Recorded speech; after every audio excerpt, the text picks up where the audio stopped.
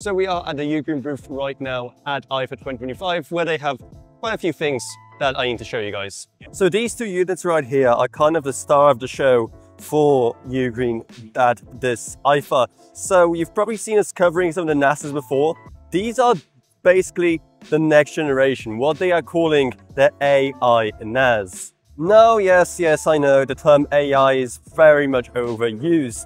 And in their case, what makes this AI is the fact that it has a whopping laptop grade CPU in it, either a Core Ultra 5 in the basic model or a Core Ultra 7 in the Pro model. That, combined with up to the 64 GB of RAM, allows you to run local models on it that can do stuff like sort and group photos and videos for you, depending on what's, for example, present in them. Not to mention a full library of Docker apps for you to play around with. And if you need even more performance, well, it has an RQ-Link port, which allows you to hook up a GPU for even more AI acceleration, or you can use it for, I don't know, adding in more storage if you need to. Plus, you also get dual 10 gigabit Ethernet, as well as an 8K HDMI port. Why on earth would you need that in a NAS? Well, in case you wanted to use it as, for example, a Plex server, so you can stream it to your 8K TV, which you totally have at home, right? And as you probably already noticed, the Pro model has a screen, which, while totally unnecessary, is still kind of cool. This here is the one you've already seen. This is the one I have at home. This is the one they sent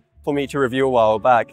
And now compare it to the size of the brand new ones. Even just beyond the fact that they are 6-bay, they're also thicker at the back, just to give it all the cooling necessary to handle the additional hard drives, as well as the much faster CPU. They are planning to send me one of these once they do come out, which we don't know when that is going to be, because they are still just doing the whole pre-orders business for it. However, when it does come out, definitely stay tuned, because I'll be very much covering it. And if you want to help me create more content like this in the future, maybe check out our Patreon, because even a single $1 a month truly goes a long way. Plus, huge thanks to Gavin Burns, Justin Brage, Ella Vroniak, Badr Voka, Badr Harrison, and the pseudonym Next Sumner and Shane Allcroft.